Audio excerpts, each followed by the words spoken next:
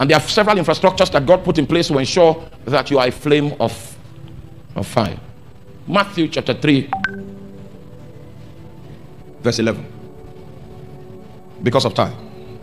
Matthew chapter 3, verse 11. He said, I indeed.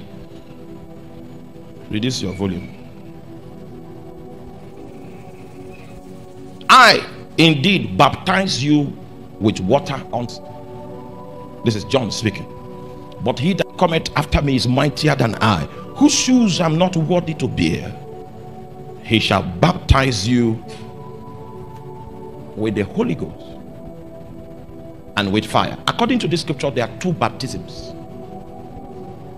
First one is the Holy Ghost baptism. And if you deal properly with that first investment, it will open the doors to the next investment. Because John begins to speak about Jesus here, and that the way Jesus will operate, he himself baptized with water, which is physical, but the way Jesus is going to operate is that he will make available spiritual capital.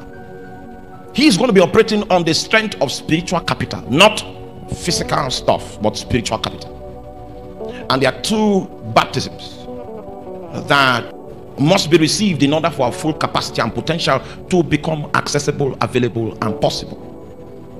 First of all, he provides the spiritual capital of the baptism in the Holy Ghost. Now, there's a lot that we can draw from that first aspect.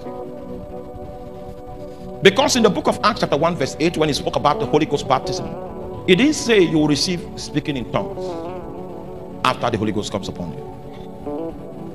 But the average Pentecostal Christian only has the ability to speak in tongues.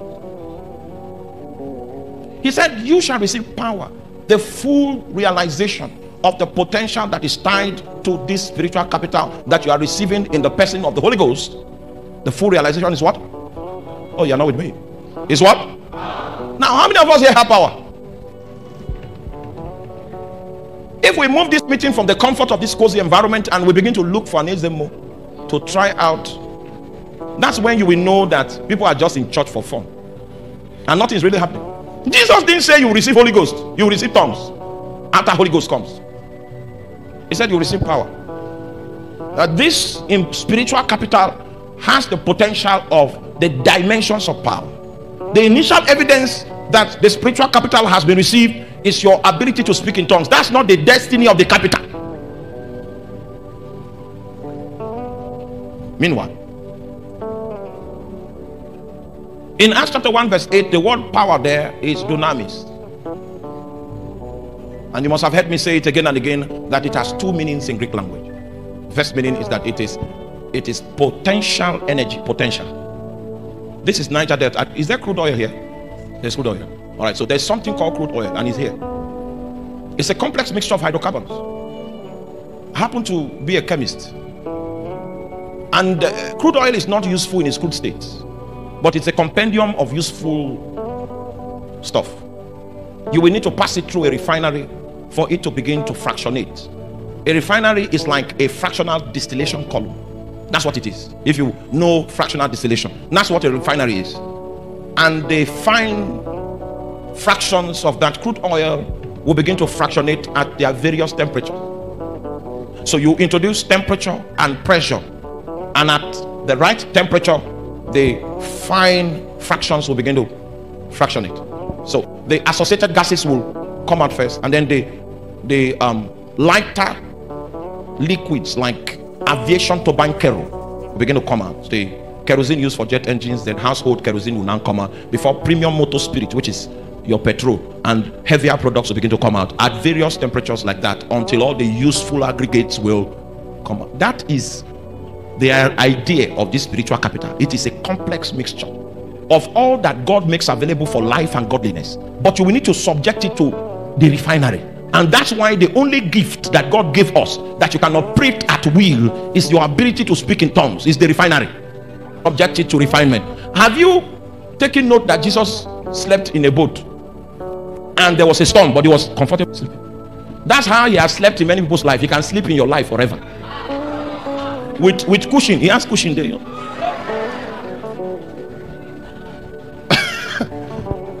Until Peter cried out, "Can I go down that we perish?" Say, okay, I thought you people would allow me sleep. Because they were still using their skills as fishermen. They didn't know that that wind was spiritual. It was the place that Jesus told them that they want to go, that other side. That's where the madman of Gadara is. They sent that wind to ensure that they never get there. And the man thought it was, since he has mastered waves, he has mastered the seas, he can use his experience. So Jesus left him. You are using your experience. That's why Jesus is asleep. And I assure you, Jesus can sleep. He's sleeping in the heart of Pentecostals today, because they have refused to switch on the refinery. And so I was bedeviled by so many problems when I was small. 7 years, 8 years, 13 years. So I started speaking in tongues early and speaking for long. And I was doing it just to have ventilation, to have peace for a while. And God allowed the bondage so that I will keep investing. I didn't know that the refinery was, their products, heavy duty asphalt, was going to come out. If there are no products coming out of your life, it is because you have not operated your refinery. It is not speaking in tongues Jesus said we will receive. It is power. A time came after operating the refinery, the things that I feared now became afraid of me. The things that I used to dread, I became a dread to them. The things that killed some people, some of my relatives, we killed it. Today, some of those things will come down today. The second meaning of dunamis is inherent energy. Just like you have an iPad, inherent energy.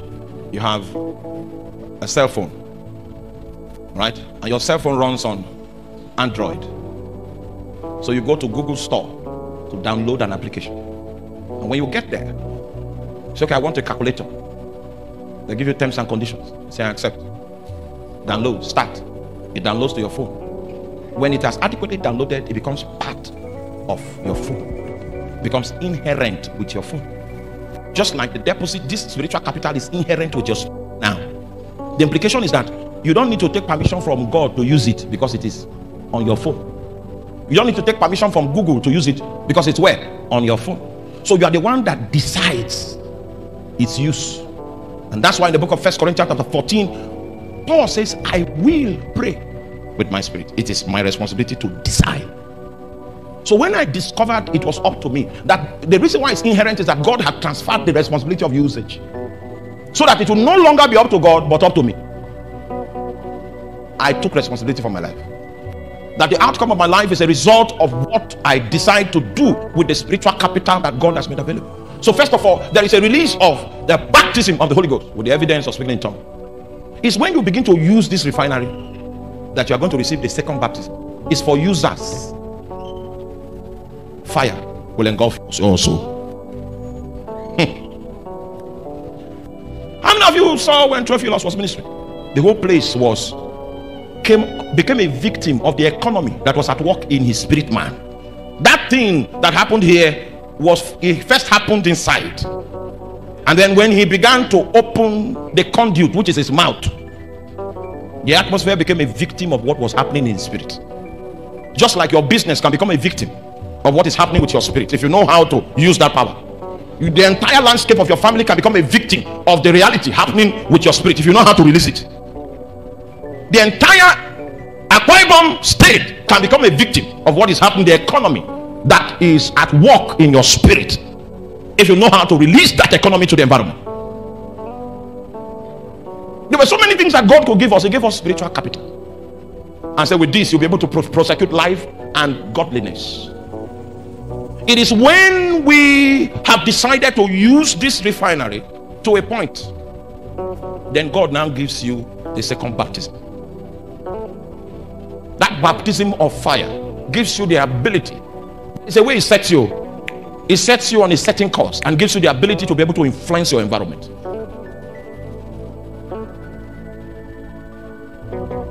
When you find a family that is dormant under the yoke of a curse, it will take someone that has that baptism of fire, it makes you restless. It makes you never to give in. It makes you never to surrender. You're always ready to contend when those dimensions come. Some people would have, that you were on campus with, you were all born in, and then you graduated and you continue. And then the people that you were on campus with now saw you 5 years later. Many of them will wonder, Japhet, you know why? He is one of the burning ones. The civilization that will break out of a burning one is such that you cannot analyze mentally or with a calculator. A massive, mighty civilization will break out of the heart of a burning one. The economy that is at work in your spirit can be used to regulate natural things. I'm the one that makes things happen. Yes, because of the economy, I have realized this potential to a certain degree that I can use it to bring change. It is only the burning ones that can effect change with the economy of God that is at work in their spirit man. Through the agency of priesthood, there is a guaranteed dimension of the deposit of God that is operating within the ecosystem of their heart. And from that deposit, they can bring changes. They can bring changes, tangible changes to the environment. This is the potential that we have in Christ Jesus. And the Bible says that he makes his angels what? But our identity from the perspective of his own realm is that we will operate optimally when we become flames of fire. Because of time, I'm going to end with one scripture. No time to teach today. Do we have a morning session? Okay. So in the morning session, we'll go into the word of God. Let's end with John chapter 5 verse 35. John chapter 5 verse 35. This is Jesus speaking about John. From the immortal realm, the witness of John. This is Jesus speaking about John. And Jesus called John what? What? A burning and a shining light. This was Jesus' testimony about John and his ministry. That the witness of John the Baptist was like a burning and a shining light. A burning and a shining light. This is Jesus speaking. That was how John's witness was. If you view it from the mortal realm, it was a burning and a shining light. Obviously, this perspective that Jesus brought was not a perspective that you could see in the physical. This was the testimony about John from his identity, from the supernatural, from the spiritual. When you view John, what was responsible for his utterance, his conviction, what was responsible for the fact that he was not afraid of death and he could speak truth to power irrespective of the consequences, was that there was a burning and a shining light.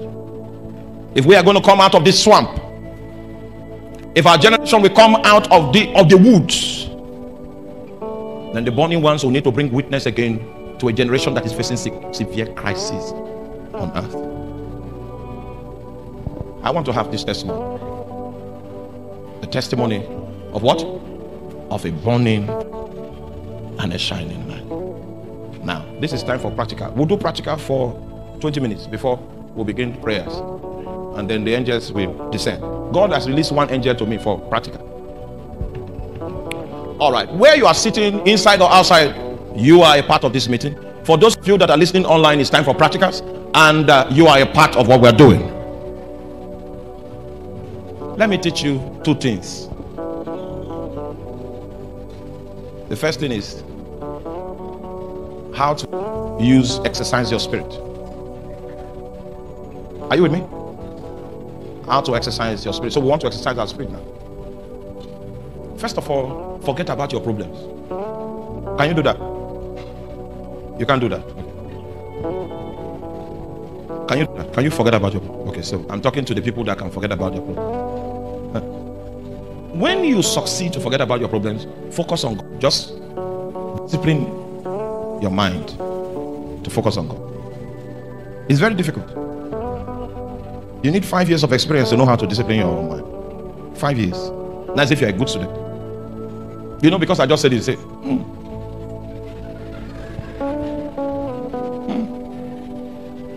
To draw from the economy that is in your spirit, you need training. Because there are many things that look real to you, And all those things that look real to you, they are temporary. And the devil will use temporary things to distract you from real things. So first of all, forget about your problems, and then let us focus on God. And when you leave here, don't stop operating by this principle. To take your time. Have you ever prayed before you were praying and then your mind went to a dark side? And you rebuked it, you brought it back. Then you continue. Then went to yogurt. And you're not the one controlling it. It's just moving by itself. And then after some time, you will be wondering if you are really praying or is the worship of yogurt that is happening. That's why you are weak. That's why you can't use the economy. It's not available for use. First of all, you need to discipline your mind. Discipline your mind. When you discipline your mind and you begin to explore God the way astronauts explore space, then the Holy Ghost will become a river. He will flow. That's the first expression of him that you're going to notice. He will start flowing. And when he starts flowing, he will flow into your mind. Then you begin to think the thoughts of God. He will begin to use your mind. Just like demons can use people's mind and they can use their vocal cord. Have you ever seen that before? You begin to think through your thoughts. That's the first level. When you start thinking through your thoughts, all your thoughts are accurate. Your thoughts are beginning to fulfill the reason for which they exist, because it's a platform for the expression of the dynamics of the economy of the Spirit of God. He will now come into your thoughts and begin to use your thoughts. So when we get there, I will stop you and tell you that we have gotten there, and I will show you the symptoms.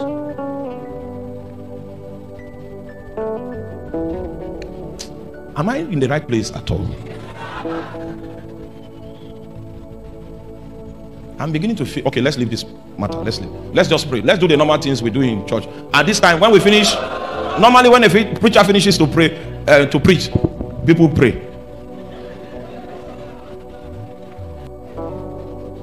He will flow into your thoughts. We begin to use your thoughts. And if you don't know him, you will not know that it's him.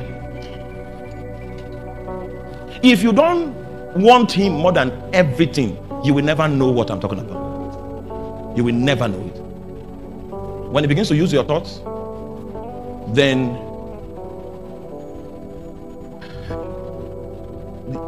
that's when illumination comes. That's when the eyes of your understanding becomes enlightened. You know things that you were never taught. You understand things that you did not learn. That's the first level of it, the expression of his economy. Many of you don't want to learn. It took me about 16 years to learn what I'm teaching. So I know how to set my heart to find him. If I want to find him, I know how to set my heart. I have to take my heart away from distraction. That's what the Bible says. Say, looking unto Jesus. In the Greek, it says, looking away unto Jesus. For when the heart is turned to the Lord, the veil shall be taken away, and access will be granted. Can we try? Use your will. Use your will to decide that your problem is no longer your problem. That your problem now is that you want to see Jesus. It's an act of your will. Let me tell you what will happen. Are you with me? There are 12 people in this congregation. As we begin to do what I'm doing, 12 people. The ray, I see 12 rays of light that will come on 12 people. That if those rays come, then I will continue from there and show you other things that can happen. So there are 12 people that will be implicated by this our movement, and the ray of light will come on them. From the realm of illumination, we now go to the realm of the voice. That's the realm of the decree, what the Bible calls the trumpets, announcements from heaven, because there is always breaking news in heaven. Always. That's the realm of the trumpets. We will now go to the realm of the trumpets. You will now know what God is saying now, not what he said yesterday. Because in these last days he speaks by his son, not through preachers. His son will witness to your heart by his spirit. And that's the only way you can navigate accurately. Are you still want to do the practicals? So remove your heart from everything and then begin to pray in tongues.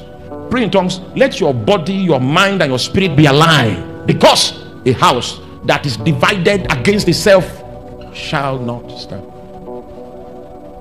I'm trying to see if I can bring us into the realm of the fire. It's a reality in the spirit. You are not exercising your spirit. It's a reality. It's a reality. It's a reality. Now, you try to help me. This man is not helping me. You help me. See, forget about your neighbor. Forget about your neighbor. Forget about your neighbor. Just focus. Just focus. Focus. Those of you outside, forget about your neighbor. Just focus. Just focus now.